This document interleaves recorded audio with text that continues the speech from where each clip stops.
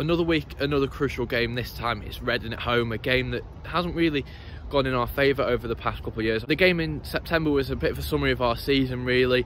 Just mistakes, poor conversion, and yeah, it's been a recurring theme pretty much from then on till now. I made a video yesterday just getting a load of things off my chest about Stoke, because it's more than I can fit into a couple of minute segments either side of the match. But yeah, Reading today, I'm not sure how it's going to go.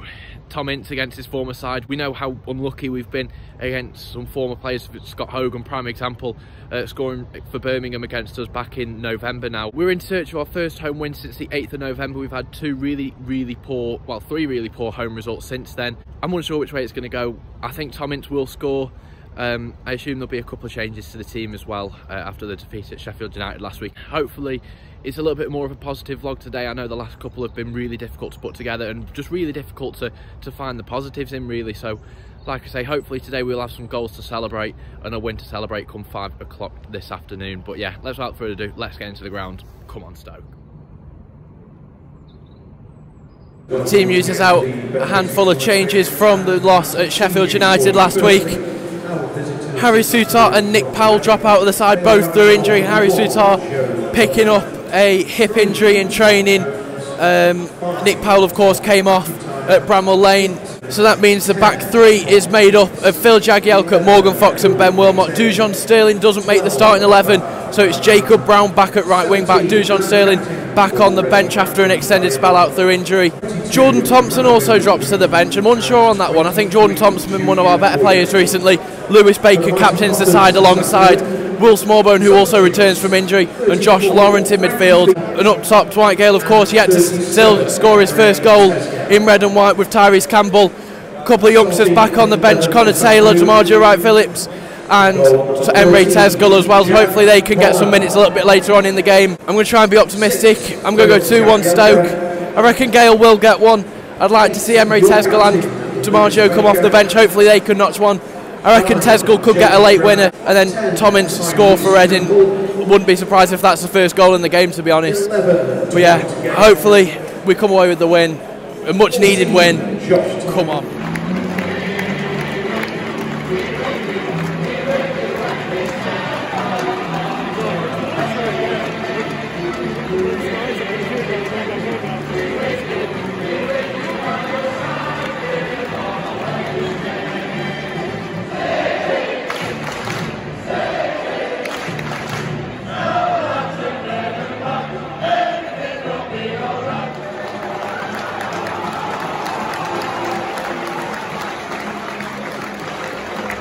So the starting lineup once again for the Mighty Potters. In goal, number 13, Jack Bonner.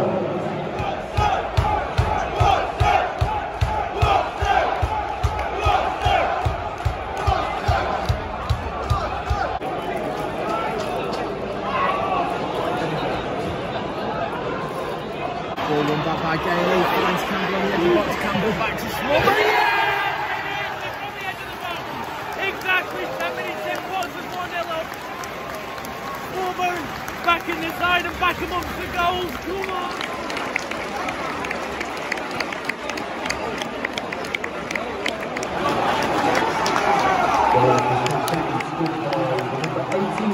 Will Smallbone.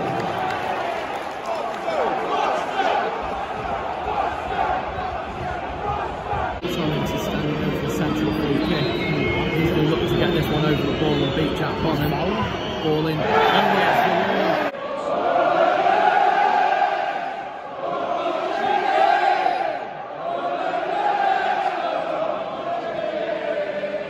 Baker heads it back to the right to Lauren. Lauren low ball in this time to Tyrese Campbell. It doesn't stick for him, but Lauren picks it back up again. And picks it back up again on the right side.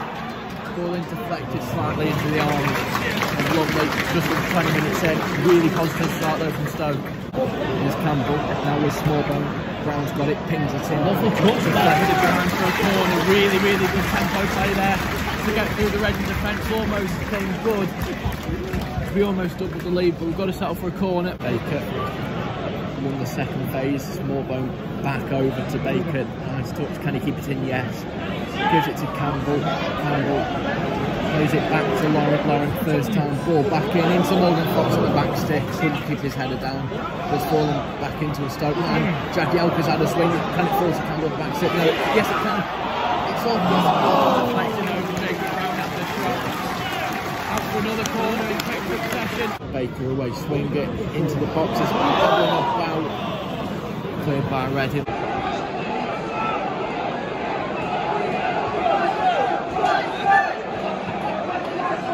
Hendricks escaped the defensive lines, ball in, really good block from Fox, but it falls straight back to the Reading man. It's going to fall to Ince on the edge of the box. Shot had by Reading, wide, foul on Jagielka in the build-up. Good palm away from Jack Bonham. Simon ball fizzes across the box, cleared out the corner just before our time, a couple of minutes to go before the interval.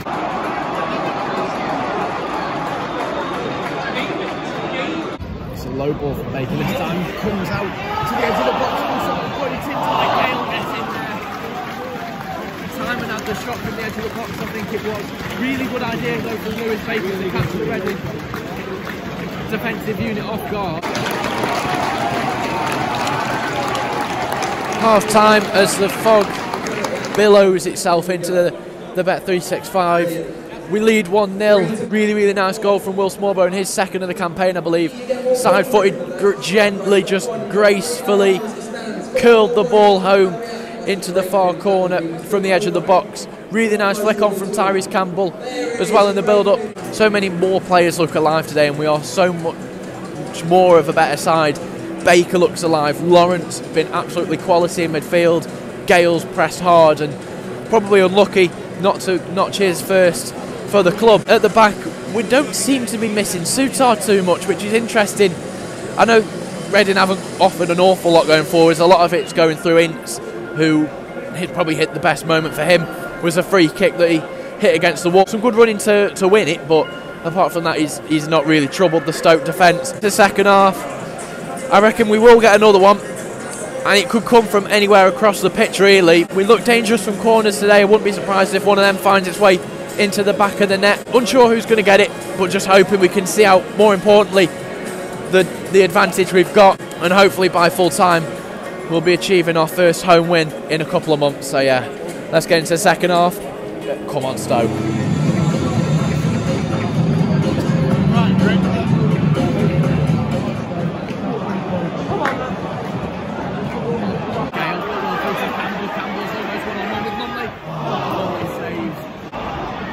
Forward again with Baker this time.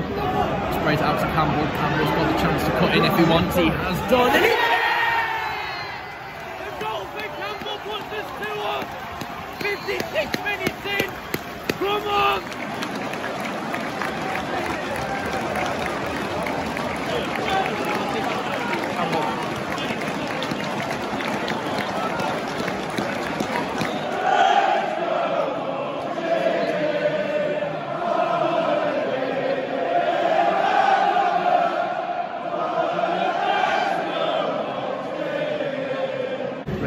Corner in, easily enough by Jack Bonham. Stick into the Reading midfield, sprays the ball out to drop time on the left, time and ball and looking for I think it was Jacob Brown that put his wheel with just over 10 minutes to go. Come on!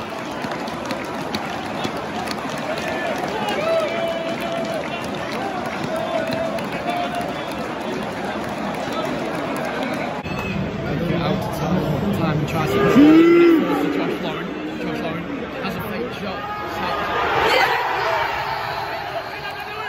Lewis, come on, I think it's Dwight Gayle. 82 minutes in. 4-0. I don't know what happened next. Lauren fakes and then hits it with his left. Takes the ricochet somewhere. I think it come off Gayle. It's in. 4.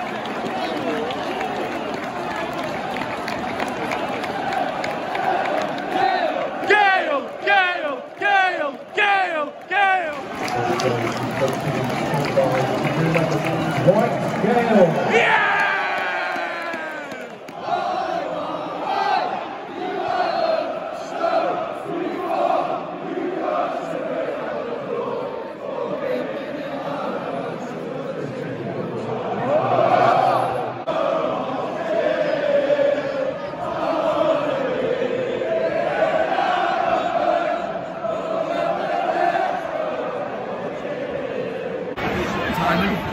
great ball in, looking for Emre Tezgel, tries to break through a couple of Reading defenders.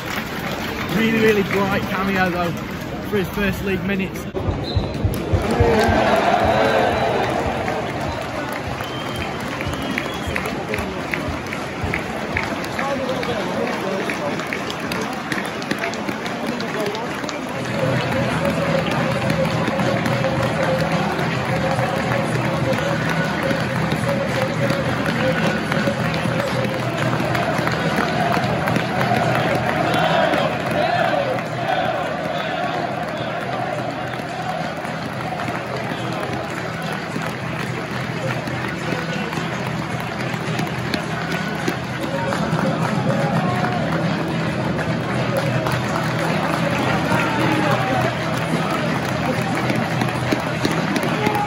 Full time, Stoke City 4, Reading 0.